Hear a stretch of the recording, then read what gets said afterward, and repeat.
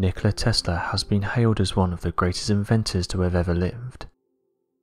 Though Tesla would go on to make headlines across many different news outlets for a number of breakthroughs and inventions, there were also a number of articles posted about him during his life that spoke of a far more peculiar side of him. At the time, his unique mind wasn't appreciated, and in some cases people even tried to brand him as a mystic and someone who didn't know what he was talking about. However, these comments didn't stop him, and Nikola Tesla wasn't one to shy away from electricity and being able to harness it. One of his famous quotes was the following: "I've worked out a dynamic theory of gravity in all details and hope to give this to the world very soon." Nikola Tesla has impacted your life in one way or another. For example, electricity, radar, microwaves, the radio, drones and many other things all came from the great mind that was Nikola Tesla. Recently, the FBI has released 64 pages of unreleased documents, and these include things like paper and documents that were collected shortly after Tesla passed away. For many years now, theories have been floating around as to why Tesla's work was collected by the government. Some have said that Tesla's work wasn't important and wouldn't have had an impact on us, and that the ideas and inventions he was working on didn't work or were just made up. So if this was the case, why did the United States government quickly swoop in and collect his work shortly after he'd passed away?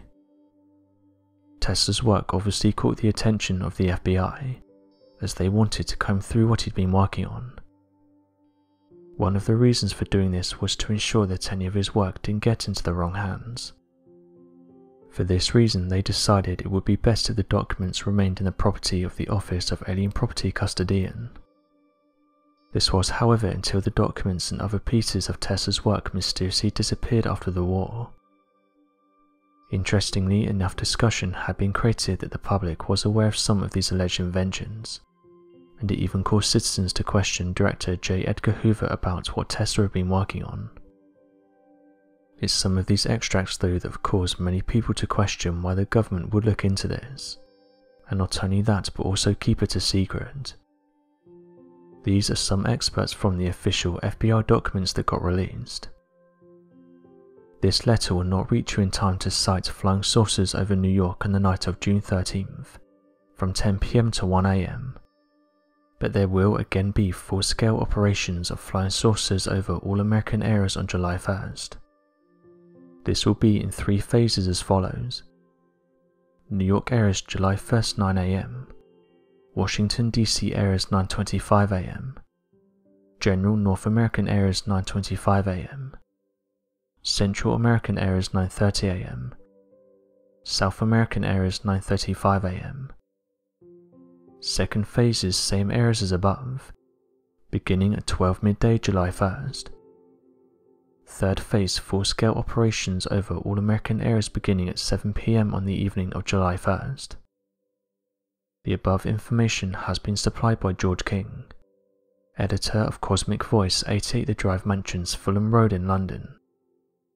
Also, please note that George King has also published back issues of Cosmic Voice in 1 volume. This is beyond doubt the finest source of messages that we know of. George King is considered the best telepathic contact that the space people have, although George Van Tassel is the finest we have in America. Margaret Storm has been assigned to certain work with the space people. As follows, she is writing a book, a story of the life of Nikola Tesla, and the part his inventions will play in the new age. Much of the data for this book has been supplied to Mrs. Storm through transcripts received on the Tesla set, a radio-type machine invented by Tesla in 1938 for interplanetary communication. Tesla died in 1943, and his engineers did not build the Tesla set until after his death. It was placed in operation in 1950, and since that time the Tesla engineers had been in close touch with spaceships. The space people have visited the Tesla engineers many times, and have told us that Tesla was a Venetian, brought to this planet as a baby in 1856, and left with Mr. and Mrs. Tesla in a remote mountain province in what is now Yugoslavia.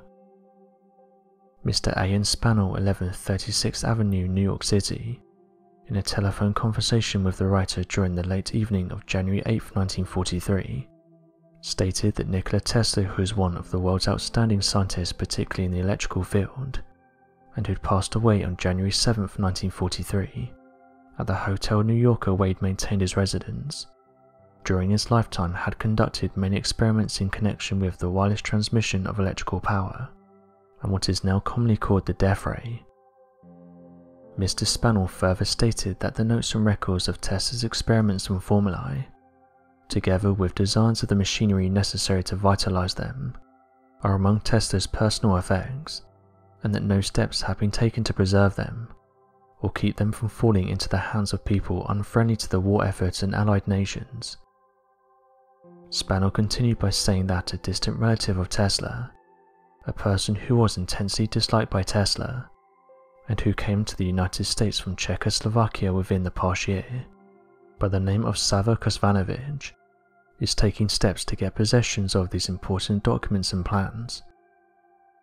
Mr. Spannell believes there's a strong likelihood of Sava making this material available to the enemy in the event he is successful.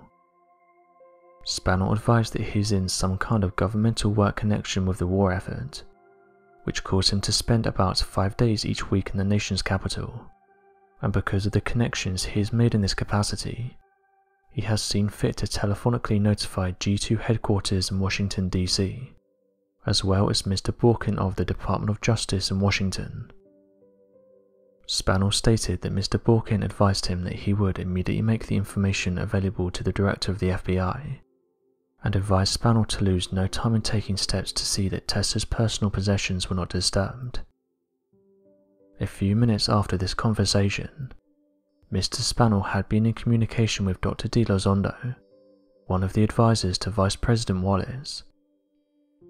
After talking with Lozado, he called back to Spannell and told him that the government was virtually interested in the effects of Tesla, particularly those dealing with the wireless transmission of electrical energy and the death ray, and for Spannell to lose no time in doing all he could to preserve them.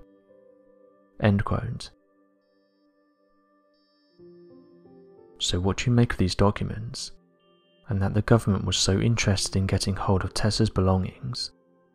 Be sure to leave your questions and answers in the comments section below, and help us to grow this community while working to solve these unexplained mysteries. Thank you for watching, and don't forget to subscribe for more videos.